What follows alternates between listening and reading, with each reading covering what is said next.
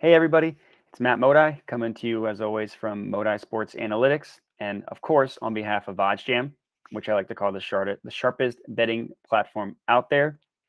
Today, I'll be going over a couple topics. The first one will be bankroll management and how you use that in sports betting.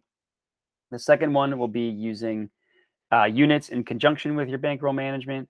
And those two are pretty easy. There's not a lot of math that goes into it. It's kind of just however you want to go about placing your bets and kind of funding your bets. And then the last one is going to be the Kelly Criterion Method. And I'm just going to warn you, that one is a little bit math intensive. So that one's going to be the most complicated. But luckily, as you can see in my screen here, there are some tools to calculate that for you. So don't be scared by the math and how complicated it sounds. All you need to do is just find the odds information on the sports books and you're good to go. But before I get into it, I just want to make sure that I let everybody know that they should subscribe to the OddsJam YouTube channel.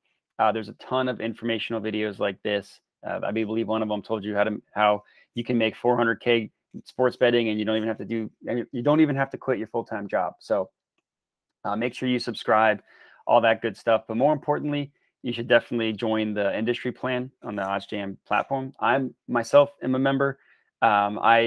I just think it's a great tool to make money betting in sports. The monthly cost you can make back in a week. So don't let that deter you. Just use these videos, use the website, and you'll be able to make the money back you spend on the industry plan, like I said, within a week. For those of you who remember my last video, I went over the importance of line shopping, and then I gave out 4 picks and showed why the OddsJam website had them as profitable, and those picks went 3-1. So make sure you follow along, and you'll get some winning picks along with the free money options you can get from arbing, positive EV betting, stuff like that.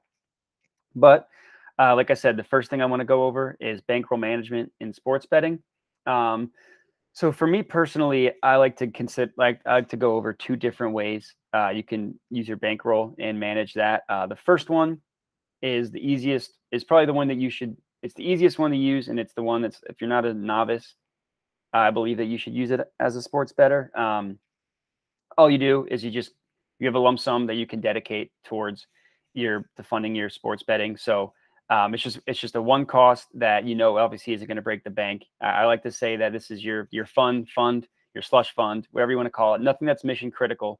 But let's say that you just set aside, I can afford to give up $5,000 for sports betting. So what you want to do is you want to use that amount and you want to put it in as many different sports books as you can. The reason for this, one, is because of the video I talked about last time, the importance of line shopping. The more exposure you have, the more you're going to be able to get the better odds. And if you remember my first video, I went over all the new user promos. The more you put in is the more you get out. So I would advise if you can, like I said, I use the example of $5,000, but whatever you can afford, I would advise spreading it out. And I believe all you need to do is invest. I think it was like $7,000 or $8,000, and you can get 15 in free money plays based on only like 7 sports books. So, like I said, I would make sure that you spread it out, but that you have one lump sum that you can dedicate. So whether you do 1,005 or however you want to split it up, doesn't matter. But using the 5,000 example, so whenever you would place a bet, you would do it on a unit scale. So most people in this example, it would be 1% of your total bankroll would equal 1 unit. So it would be $50 for the $5,000 example. And a unit is a way to kind of have a uniform way to tell people how much they should place on a wager. So if one person might have a $1,000 bankroll, one person has the $5,000, like I said. So 1 unit means the same, but also different for different people. So, and the way that people use units is to kind of give a confidence level in a bet. So 1 unit is just the lowest number. So it's like, hey, I'm not 100% sure about this. I'm not super confident, so I'm just going to give it a one unit. So $10 or $50, whatever. And then the max of that would be 5 units, which would be 5% of your bankroll. So again, it just goes 1%, 1 unit, 2%, 2 units, and up there. And most people will tell you, and I would agree with, that you should never bet above 5% of your bankroll, because as profitable as using OddsJam and stuff is, it's still sports and crazy stuff still happens. You You could bet on the Ravens and then just watch one of the craziest Monday Night Football games happen and watch both teams win and lose the game multiple times. So sports are crazy. So no matter what, you should never do more than 5% of your bankroll. And the 5 units would be the most confident you're in. So just to recap, bankroll management is just the first way is I like to talk about is just a one lump sum that you can afford. So let's say you're buying a TV. It's just one lump sum. You're not touching your bank account ever again, and you use that to fund your sports betting adventures. And that's why you should never use more than 5%. The next way you can manage your bankroll, and this is actually what I did at first when I was first starting off like 2 years ago, is you give yourself a weekly amount that you'll let yourself spend on betting on sports. So if you're just starting out, you're like, I'm not putting in 5K. That's ridiculous. Like, I've never bet on sports before.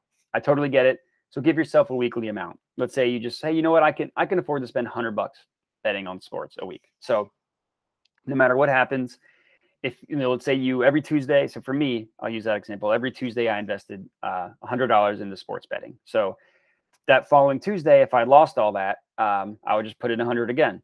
But on the flip side, let's say I made $200. So I had $300 at the end of that week on Tuesday. I would withdraw $200. So I would continue to keep it at 100. There's a bunch of different reasons why, if you're not a novice, I wouldn't suggest doing that. Number one is it's kind of annoying just doing the weekly withdrawal and stuff. It just takes time. You have to just think about it more. Whereas if you just do the one lump sum, it's kind of just sitting in your account and you can manage it from there. Another reason is you don't have nearly as much exposure into all the different sports books, because obviously the difference between 100 a week and 500 is a lot. So, or sorry, 5,000 is a lot. So if you only have 100, you can either, put $10 into 10 different sports books, or you can put 100 into one and you're not line shopping. So you're not taking advantage of all that sports books have to offer. And it's just a lot more transactional. But if you're just starting off, and I completely understand you don't want to put a ton of money into it, that's a good way to start. But hopefully if you use OddsJam and you watch these videos, then you will just be able to make all that money, and then you'll start doing the better way to manage your bankroll. And as far as the unit scale for that one, so if you're only doing a small number a week, I would just probably make the unit like $5 or $10, because if you make it 50 and you have $100 a week, you make 2 bets, you lose, and then you're done. On the flip side, if you make it $5 or $10, you can kind of make a lot of bets as the week goes on. But it really depends the volume of bets you think you're going to be placing that week. So for me personally, I like to kind of save all my money for NFL Sundays. So I might only bet make 1 or 2 bets during the course of the week, and then I'd save my whole bankroll for NFL Sundays. Or if you like to have, I would like to, like I said, I would just save it all for NFL Sundays. Or if you like to make a lot of different small bets, you're going to only want to make your units $5. So that's units and bankroll management in sports. The next one is the Kelly Criterion Method. And that is, like I said, it's detailed in this article here, which is very helpful. So I'd make sure to read that. The bankroll management, another way to learn about that before I get into the Kelly Criterion Method, is to use this blog. I should have said this at the top of the show, but the blog is a great tool if you don't want to if you like reading as opposed to watching YouTube videos. A lot of the same information is on the blog here. It's free, so if you're not sure if you're really going to get value out of OddsJam, you can read these blogs to show you the value you're going to get. So that's the one thing I wanted to highlight on the website is the blog, because there's some great stuff in here and some really easy ways to make money. So for the Kelly Criterion Method, it's like I said, it's very complicated in terms of the math behind it. Like if you read this article, you see all these like B, P, Q, all these percentages and stuff. I'll try to dumb it down for you as best I can. And I want to let's just confirm with you that you don't need to do all these formulas. You just need to have the odds, and I can show you what that means. But so what is the Kelly Criterion Method? I'll take it off screen so you don't read it. Basically, the Kelly Criterion Method is a mathematical way to calculate how much you should wager on a single bet. And you do this by calculating the difference between the actual odds and the true odds. So it's different than a unit. So it's not just saying like, oh, hey, I think this one's going to be a 5 unit. bet. I really am confident in it. You use the odds from the true odds like you would get from Pinnacle or OddsJam versus odds you would get on the DraftKings, and it would tell you exactly how much to bet. So the actual formula, if you want to know, if you're a math nerd like me and you find that interesting, so it's the numbers or the letters here. I can tell you what they mean. So B, that's going to be your odds. So as you see here, in this case, if it's a plus 100 bet, it would be 1. If it's a minus 110 bet, it would be 0.9 and so forth. P, that is the odds of the winning. So if it's a 60-40 bet, like it says here, P would be 0.6. Then Q is the odds of losing. So that would be, in this example, 40. And then you would divide that by B again. So as you can see here, it would be 1 multiplied by 0.6 minus 0.4, so 0.2, divided by 1. And that spits out a percentage like you show here. And technically, this tells you the percent of your bankroll you should stake on a bet. So a lot of people, and it's detailed down here, like to use the half or third Kelly. And that essentially means whatever result you get from the Kelly Criterion method, you half, third, or even fourth it. And the reason for that is because, like I said before, you should never be betting above 5% of your bankroll. And if it's like a crazy positive EV bet, the Kelly Criterion method will tell you to bet like 20%, 40% of your bankroll. And that's definitely not something you should do. So the easy way to calculate it without having to do any math in your head is there are 2 ways. So let's quickly go to the positive EV page and identify how much you should be placing on a bet using this. So let's see, the highest percentage looks like it's the Broncos under versus the Broncos versus Jaguars under 42.5. So OddsJam, obviously the sharpest sportsbook out there, has this at plus 127, whereas you can get it on FanDuel at plus 150. So the first thing you need to do is calculate what the odds are of winning and losing based on the bet. So let's say we don't need the bet amount. So let's say the example here again was plus 150, or sorry, plus 127. So that is the plus 127. So it gives you a implied odds of 44% chance of cashing, right? So if you place that bet 100 times, 44% of the time it'll win based on the odds of plus 127. So once you get that from this Action Network website, it's just betting odds calculator. It's really easy. You go to the kellycriterioncalculator.com and you place that. So let's use the first example of a 50K bankroll. So the sportsbook odds, as you remember, were plus 150. And again, I got that here. The probability of winning based on the Action Network calculator was 44%. So I type in 44%. I hit calculate, and it tells me that I should spend $330 of my bankroll on this. So I should use 6.6% of 500K. Obviously, that is a lot. Again, like I said, you should never calculate above 6%. So this is where that gives you the option to use the half or third or even quarter Kelly method. So right now I have it at 1. Like I said, I don't want to advise that. So if I even drop this down to 0.51, close enough. Now I'm only betting 3% of my balance. If I do 0.3, I'm only doing 2% of my balance. And again, a quarter, I'm doing 1.67. So play around with it, which you think best. I definitely wouldn't go any higher than 0.5, and I wouldn't go any lower than 0.25. So I kind of like 1/3 as the happy medium. And that's how that works. So for this bet, for the under 42.5, based on this, I should place $83. And as you can see here, equates to a 10% return on the funds wagered. Let's do another example. This one's a little bit easier. So the Eagles, go Birds, 49ers game. So you can get minus 120 odds on over 48.